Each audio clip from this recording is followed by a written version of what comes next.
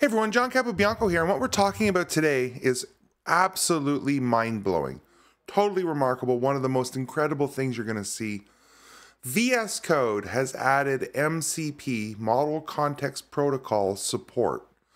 So, now we can enhance our IDE, our VS Code, as an MCP client. That's right, they've added MCP client capability.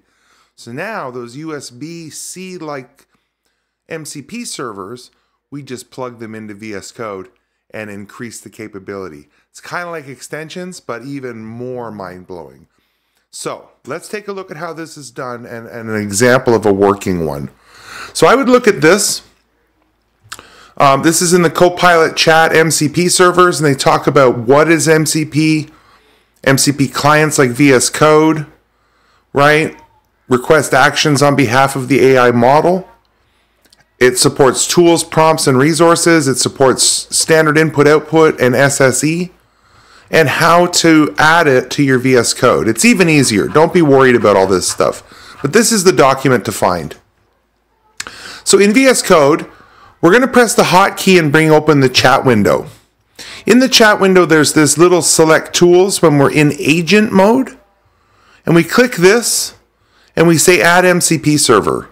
We pick the type. Is it a Docker image, pip, npm, SSE, stdio?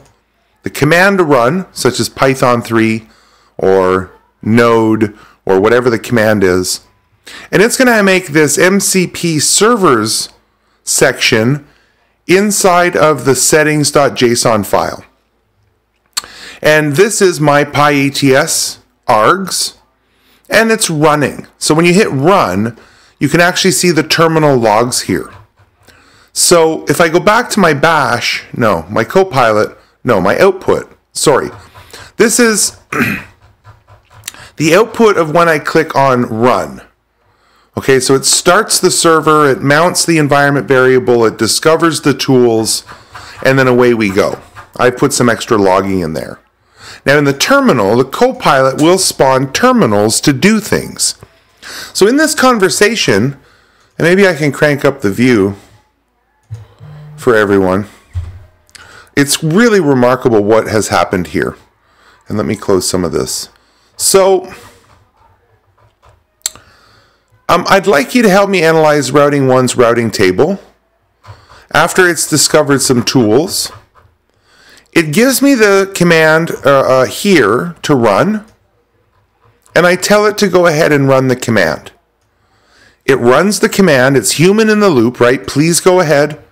It runs the command, and then, right, the show IP route command on R1 was successfully executed using the pyATS show run command tool. Here's a summary of the routing table, right inside of VS Code.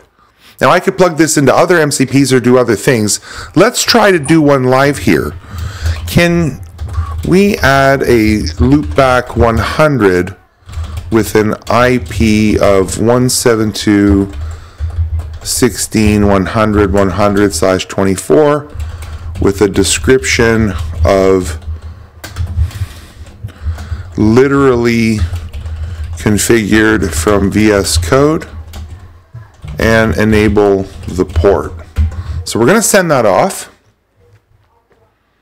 So it used a reference, and it found the configure device tool, and here's the command it wants to send. So I'm going to say proceed.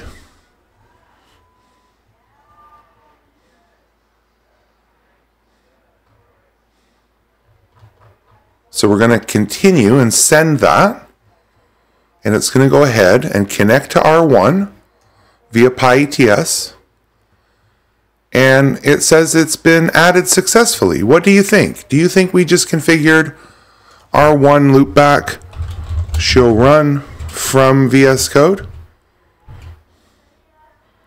Literally configured from VS Code with the right IP address, and it's enabled. From VS Code, I'm configuring and analyzing Cisco devices through MCP with little to no code, little to no overhead. Isn't this exciting? Isn't this exciting?